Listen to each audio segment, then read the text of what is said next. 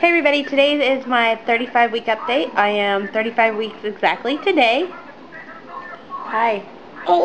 I can't believe I'm at the 35 mark. I only have 35 days, I believe, left till 40 weeks. And I'm super excited. Nervous, but super excited. Let's see. So far, this past week, I have been very, very emotional. Like, I have no fuse. I'm like snapping at any little thing right now. Oh, really? I know that's probably because how my body's preparing for the labor and everything like that, so my emotions are even more screwed up right now. Sit down. Which is normal.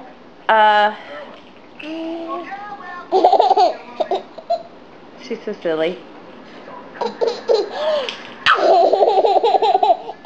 Quit. Sit down. Let's see. For about a week now, I've been having severe contractions, to the point to where they actually are making my back so sore. And like this morning, last night when I went to bed, I was having several contractions in a row where it was just painful, backache. I have back labor, so to me that makes it even harder. But when I woke up this morning, my belly was so sore, it was unreal. Baby has actually dropped down lower into my belly. The baby is still high, but it's lower, so it makes it a lot easier to breathe. I haven't really had an appetite as much as I had. They say during usually the last couple weeks that you can actually lose the weight, which is, I'm thrilled about that. As long as the baby's growing properly, you can lose the weight and the baby gains the weight. No problem. Let's see. I do believe I actually lost my mucus plug already. So I know my body's preparing definitely with the contractions and the mucus plug being lost, and you know, my hips kill me now because the baby is pushing against my pelvic bone, which is pushing on my hips. And I had played sports all my life, soccer and softball and gymnastics and everything like that. And I've had knee problems and hip problems, and my hips dislocate quite easily from all of the injuries that I've acquired over the years. So it makes it even a little bit more painful to, for the pressure for me. Let's see.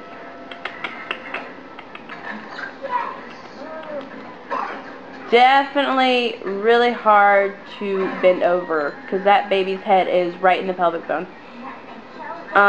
Happened to go to the bathroom. Oh, the baby is still moving up a storm. Those little arms and little legs are moving all the time.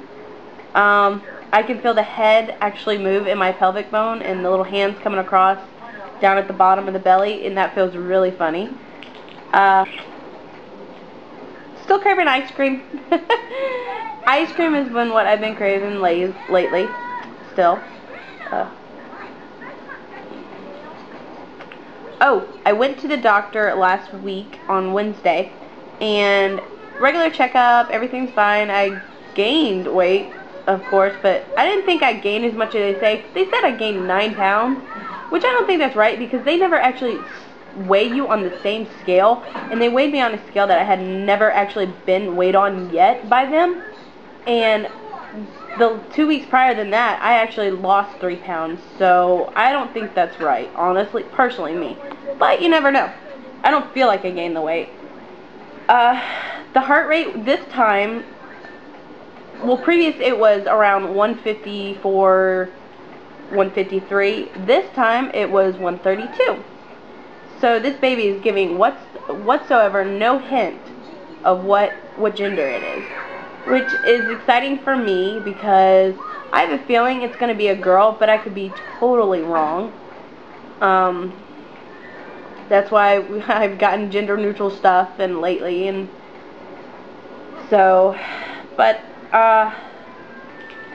I actually was telling the doctor about the contractions I've been having, and he actually decided to go ahead and check me, because being pregnant 3 years in a row, there's actually a chance that you could actually go early into labor, and he's had it happen before where a woman was at 34 weeks and she was already 4 centimeters dilated.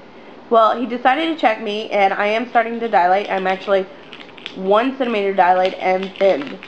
So my body is definitely working on the labor part, getting me ready and prepared. My heart, what do you call it?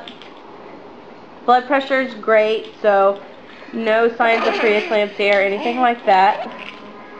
Now, I don't know if he's going to start checking me every week because he started, and I know that being checked, you can actually go into labor just from that. I went to labor with my son at 37 weeks, and I was 39 weeks with my daughter, and he actually, that day, he had stripped my membranes, so I'm worried, but I'm not too worried. Like I said before, I had dreams that this baby was going to be here early, so I have everything ready in case I need to go. I have the kids' bags packed for their stay at their grandparents' house, my parents'. I got my hospital bag packed. I got the baby's bag packed, which I'll make a video of all of that. I'll probably do it here this week because you never know when you're going to go.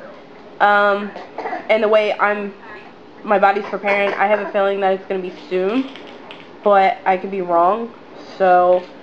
But I'm hoping at least I'm full term. But I know babies are fine around this stage. They may just have to stay in the hospital for a couple days. My son had to stay in the hospital he was supposed to be in the hospital for a total of a week after he was born. But my pediatrician was his pediatrician at the doctor's, and he actually let Alexander come with me home early. I actually was nesting in their hospital for about two days after I had him, and then everybody was scheduled to have a C-section, so I had to leave. But I actually got to bring him home, but the thing that sucked is I had to go from where I live to the hospital, which is about a 30-minute drive, twice a day for him to get shots. Well, first he had an IV in his hand, and he pulled that out. He had IVs in his feet, and he pulled those out. So they ended up putting an IV in his head, and that ended up coming out too, so he ended up having to getting shots. So I'm not too worried about if the baby has to stay in the hospital. It's just going to be hard because I want to be home with my babies and everything like that. And he didn't have anything wrong with him. It's just I ended up getting a fever during delivery, and his body temp was raised, so they wanted to make sure he wasn't sick or anything like that, and he wasn't. I'm actually having a lot of sleep insomnia. I cannot go to sleep. Like, I'll be really tired in the morning, but I cannot sleep at nighttime. Like, it takes me about 1 or 2 o'clock before I fall asleep at night. And I have to get up anywhere from 6 to 7 o'clock in the morning because of the babies. Doesn't bother me too much. I just lay on the couch a little bit, rest a little bit right now. I know I won't be able to do that once the baby's here, but that's okay. But that's pretty much it that's going on with me. I do have a doctor's appointment next, not this Wednesday, but the Wednesday after for my 36th week. Like I said, I'll do my hospital bag video for you guys.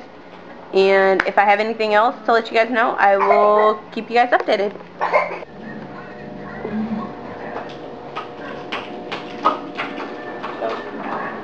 Sorry about the back, you guys. I'm still in the process of cleaning. So here's my belly at 35 weeks.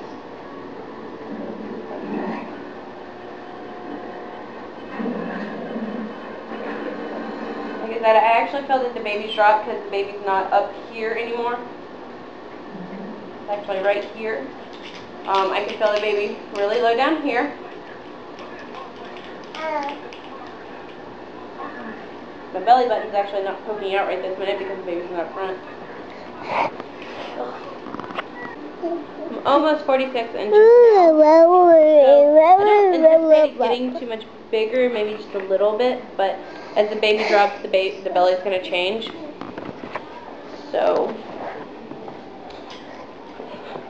So that's pretty much it, you guys, and I will keep you guys updated on anything else. So you guys have a good day.